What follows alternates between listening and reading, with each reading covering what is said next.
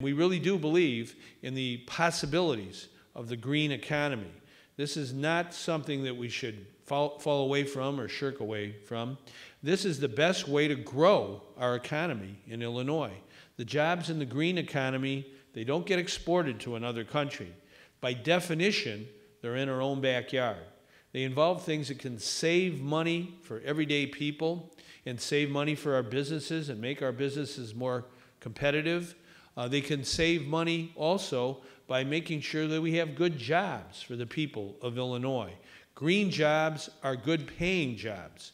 They're jobs that help find technologies that make us more efficient. They're jobs that involve putting up solar collectors or wind turbines.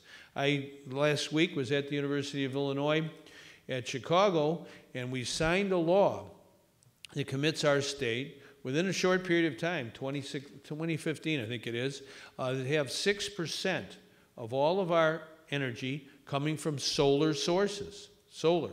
Illinois has more usable sunlight than places like Los Angeles or Atlanta, Georgia. You would think they would be in the Sun Belt. They are sunny, aren't they? Well, they have more smog, they have more clouds. We have usable sunlight, and we can use that in a positive way to heat hot water. Solar is great for that. I've been over in Berwyn, Illinois. The world's largest laundromat is located in Berwyn, Illinois. So if you go there, check it out. And the owner of that laundromat, Tom Benson, he got tired of paying high natural gas bills.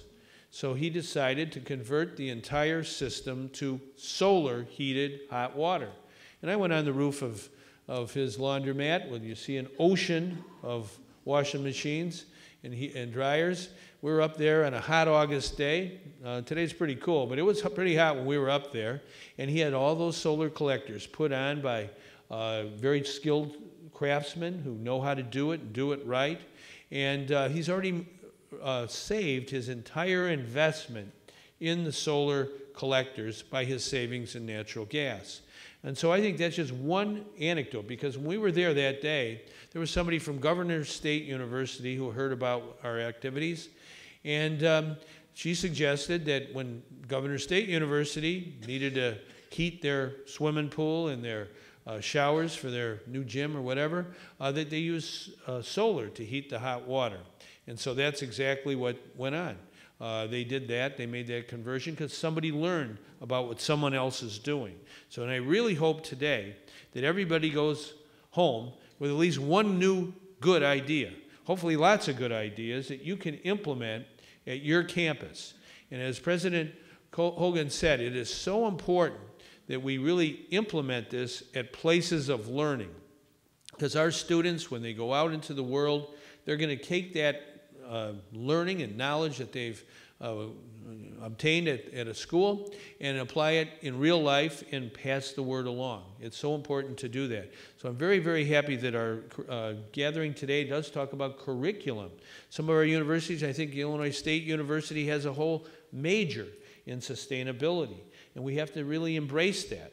And we have to understand also that to pull these great projects together, to make them happen in reality, we do have to finance them. You can't have capitalism without capital. We have to invest in the green economy. I used to be the state treasurer of Illinois, put a lot of deposits of the people's money into financial institutions, and we would work with those institutions so they would lend money to businesses, particularly wanting to do sustainable things. President Hogan talked about recycling. One of the best ways to recycle is to save old buildings and convert them to new uses. And oftentimes that's a great way of saving energy and reducing emissions. Very, very important.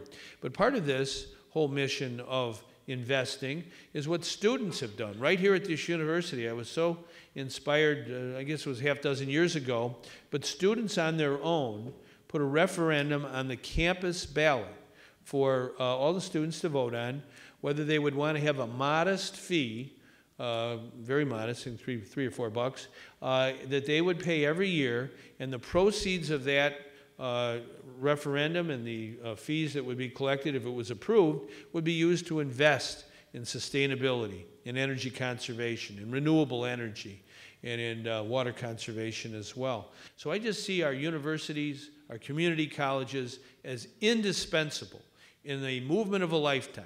This is the grassroots movement that we can show the world that the United States of America, led by the state of Illinois, in the heartland, the land of Lincoln, knows how to do green better than anybody, and we're going to make the will of people the law of the land. Thank you very much.